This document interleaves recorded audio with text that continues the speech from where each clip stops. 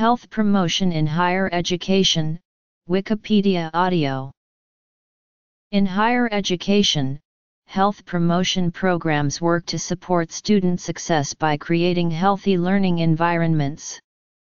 Health promotion professionals practice prevention to expand protective factors and reduce personal and community health risk factors, utilizing a public health/population health model.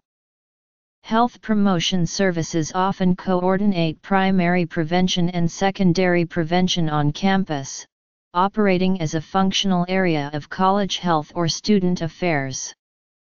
Subspecialties include education on alcohol, tobacco, and other drugs, sexual health, nutrition, stress management, healthy lifestyles, chronic disease prevention and peer health education.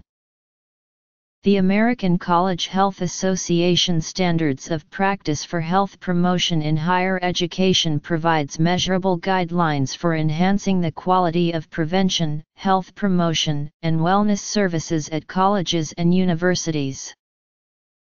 The Council for the Advancement of Standards in Higher Education creates and delivers a dynamic and credible book of professional standards and guidelines and self-assessment guides that are designed to lead to a host of quality-controlled programs and services and promotes standards in student affairs, student services, and student development programs for the ultimate purpose of fostering and enhancing student learning, development, and achievement and in general to promote good citizenship.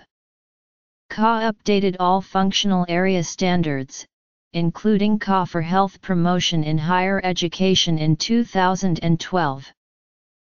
In the United States, the National Commission for Health Education Credentialing works to improve the practice of health education and to serve the public and profession of health education by certifying health education specialists, which promotes professional and career development of healthcare education, preparation, and practice, all ideals thought to promote the delivery of health care. NCHEC develops and administers the CHES exam in the United States, a competency-based test for health education specialists.